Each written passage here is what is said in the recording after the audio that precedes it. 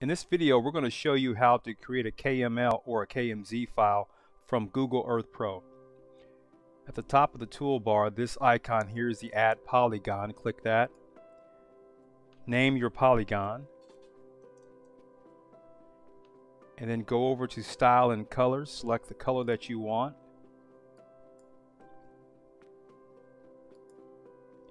In the width section, make sure it's at least 3.0 so that we can see it and the opacity is at 100%. In the area, just make sure the opacity is at 0%. Leave this window open and then select the boundary of the area of interest. Once the boundary is selected, click OK. The file will show up in your temporary places. Right click and then go to Save Place As. From there, just save it onto your computer. Upload the file or email us that file and we'll provide you with a quote.